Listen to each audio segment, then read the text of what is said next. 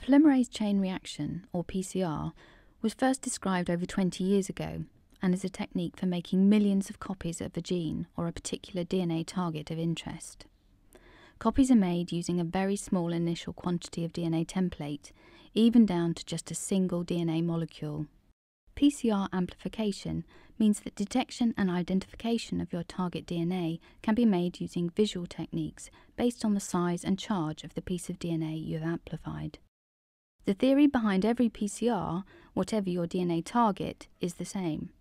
A mixture is created that contains 5 basic things: your DNA template, a DNA polymerase enzyme, forward and reverse primers and nucleotides, also known as DNTPs, and buffer to stabilize the enzyme.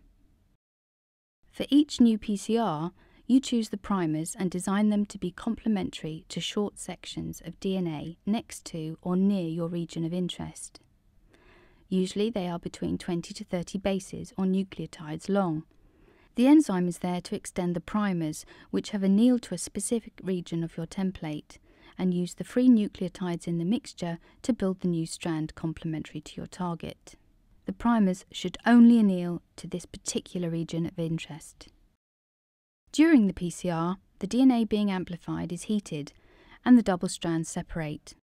Upon cooling, the primers bind to the template and the process of adding complementary nucleotides by the polymerase can begin.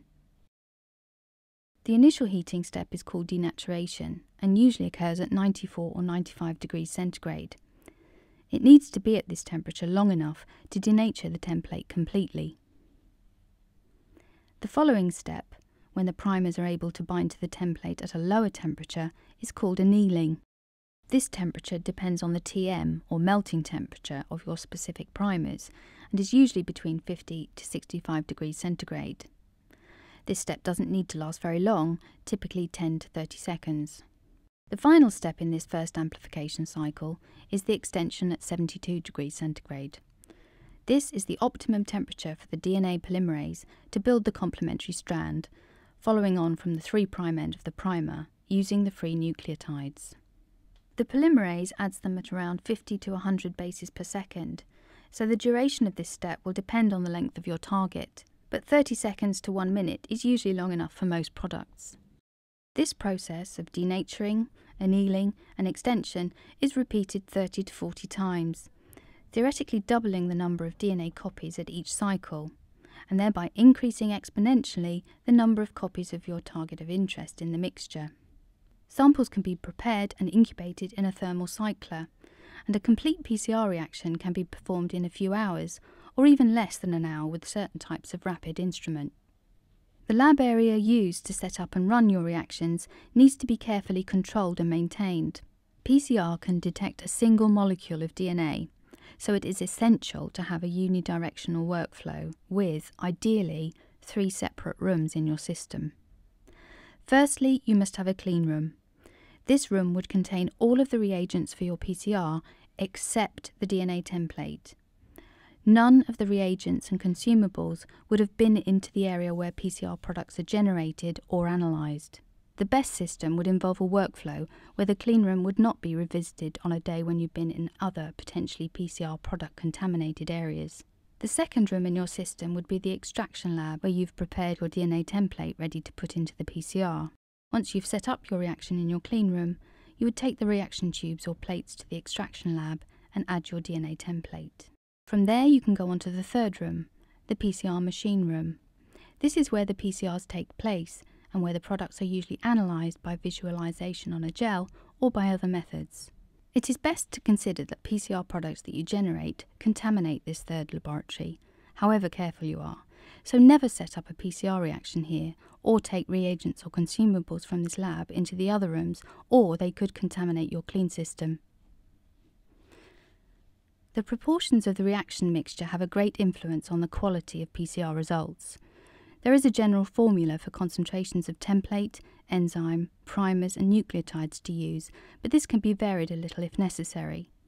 The general guidelines are 0.5 to 2 units of Taq polymerase, 200 micromolar of each DNTP, 0.2 to 0.5 micromolar of each primer, 50 to 500 nanograms of genomic template, and 1 times buffer.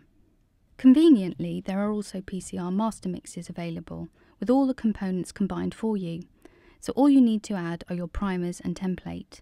Today we are going to use the clean system to set up 6 reactions, 3 PCRs and 3 control reactions, 1 negative control, 1 positive control, and finally an extraction control. Always use negative and positive control reactions to ensure the results are due to amplification of the right sample. To make sure we have enough reaction mix to go round, we will make up enough for 7 reactions, the 6 reactions already mentioned, plus 1 extra. In the clean room, set up your reactions on ice.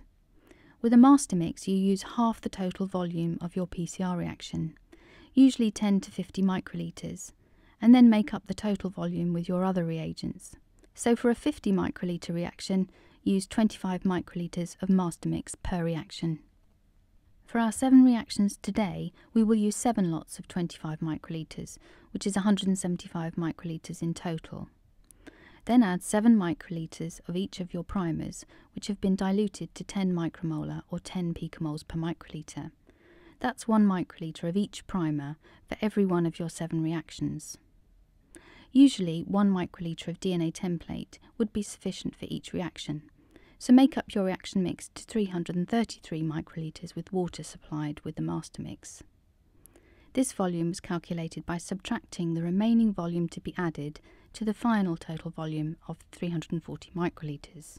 Dispense 49 microlitres of this mix into 7 labelled tubes that will fit your PCR machine. Now take the tubes to the extraction room to add your template DNA. Remember to change your lab coat before you leave. In the extraction lab, add 1 microlitre of your template DNA or control material. Use water for a negative control, a known positive extract for your positive control, and a positive control that has been taken through your extraction procedure to control for inhibition. Close the tubes, remove your lab coat, then take the tubes to the PCR room.